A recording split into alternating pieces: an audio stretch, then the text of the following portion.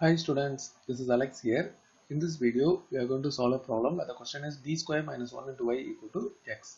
So as per the procedure, first we have to write the auxiliary equation, which is m square minus 1 is equal to 0. From this, m square is equal to 1 and the value of m is plus or minus 1. So two real values and they are different values. So complementary function is c1 e power x plus c2 e power minus x. Now coming to the particular integral x by d square minus 1.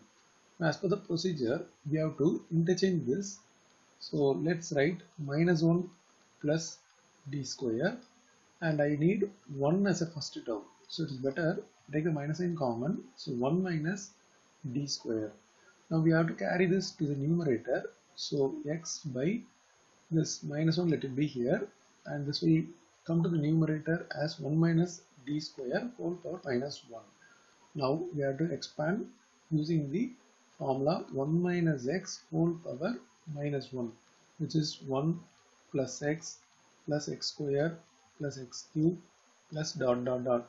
We keep going like this. So x by minus 1 is minus x, bracket open, 1 plus x. Instead of x we have d square, then plus x square, so it is d power 4 plus dot dot dot.